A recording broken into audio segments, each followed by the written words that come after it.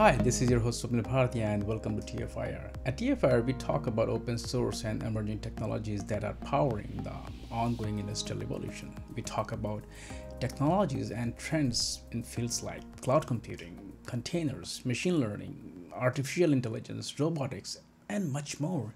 As long as there is an open source angle to it, we are interested in telling that story. TFR is fully funded by patrons and sponsors like you, and we would like to thank your sponsors for making it possible. Being a sponsor of TFIR has its own perks, so if you want to become a sponsor, please visit tfir.io/sponsorship page. And now let's talk about who we are going to talk and meet today. So today we are going to meet someone at Microsoft, and we're going to talk about open source, Azure, big data, and machine learning. The interview was conducted at the Microsoft Connect event in New York, so let's go and meet our next guest. I'm Mitra Azizirad. I'm the Corporate Vice President for Cloud and Enterprise Data Developer Platform and Artificial Intelligence for Microsoft. So today at the Microsoft Connect, one of the major highlights was the arrival of Databricks on Azure. So what was the need? It's twofold. One is we very much understand that 80% of AI is around data. Mm-hmm. We also have a very strong data story within Microsoft. We understand how important Spark is within the community and in terms of our ability to really simplify and democratize AI for developers as well as for data scientists, data engineers. We also want to make sure that we are making this available in a very simplified way for our enterprise customers as well as for developers. And so what you saw at Connect was a very deliberate place for us to launch this partnership so that we can reach out to the 9 million professional developers that are out there, and so they can understand what the opportunity is with this partnership that is going to be a very fruitful partnership between Databricks and Microsoft, both from the opportunities it brings developers around the applications of the future, as well as what it brings for our enterprise customers in some of the use cases that Ali talked to you about previously. And so that integration with Azure, where we feel really bringing the best of Azure and the best of Databricks together, gives us a very differentiated offering as we move forward. So we're very, very excited about it. And I mean, you have already answered, but I mean, is there like, why now? Why not earlier, or why not 6 months later?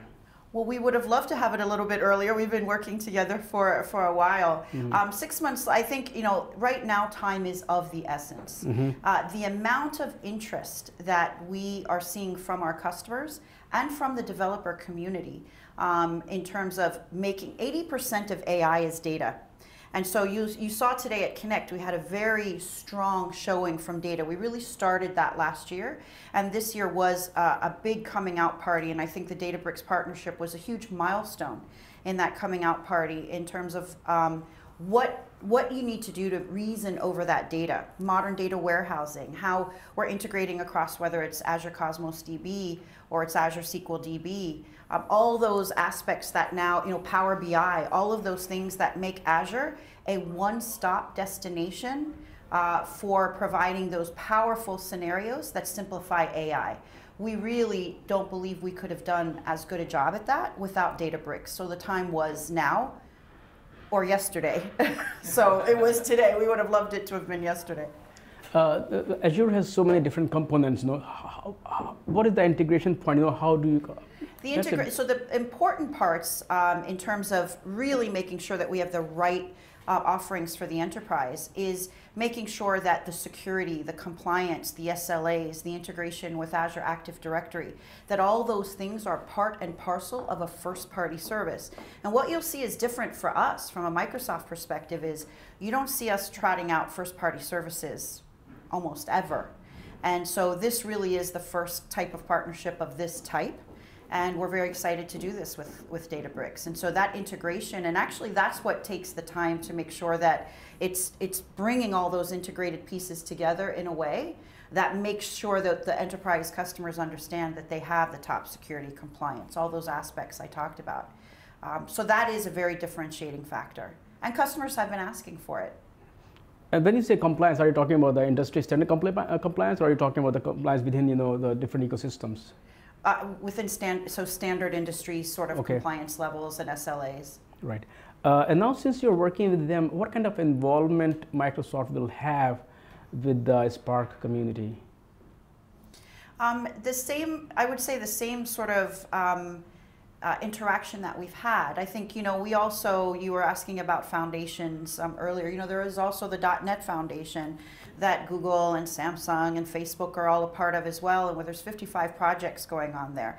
As you saw with MariaDB, we joined that foundation. We contribute very much in the open source community, but we also accept contributions into our projects. I think Ali was talking about how there's very different projects and very different, sort of foundations, and we'll continue to participate in all of them.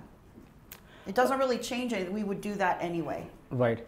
As Ali mentioned, that their customers wanted, the capabilities that Azure brings. From Microsoft's point of view, was there the same kind of, demand from your customers, as your customers that, we want something, we want a Spark on or Databricks on your platform? People have talked to us about Databricks on our platform. It's important for us to meet our customers where they are on their journey. And so we do that both from a developer perspective, which is where are developers in their journey from an application development perspective, and also where are our customers on a journey to the cloud, or where they are today. There's a lot of customers with a lot of data on-prem, there's hybrid approaches, there's cloud approaches. And so really meeting our customers where they are means that we need to have offerings that meet them wherever that inflection point is for them. So Databricks is a very important part of that journey. Okay. And it's an ultimate destination, right? So when we say for Azure, what was really important for us is to make sure that we have the components that make it a one-stop destination for, simplified AI. We would not have been able to do the same thing without Databricks. So it was very crucial to our strategy. Right. Anything else that you would like to highlight on? We're very excited about the partnership. You'll be seeing a lot more moving forward. I'm sure there'll be a lot of use cases that we'll be coming out jointly and talking about. Mm-hmm. But we really are mobilizing both from a go-to-market, a business, and a sales perspective. So you'll be hearing a lot more as we move forward. This was step one. Mm-hmm. Okay. Thanks for your time, and hopefully we'll see you again at Next Connect. Yes. As someone who has been covering open source for more than 13 years now, I'm really impressed with all the work that Microsoft is doing in this space. Every time I talk to someone at Microsoft, I learn something new about the company. I learned something new that they are doing. It's really great to be a tech journalist these days, to be honest. It's a lot of fun. Anyway, in the next interview, we'll be talking to another interesting guest who I'm sure you won't want to miss. So, if you have not subscribed to our audio and video feeds yet, please go ahead and do it now.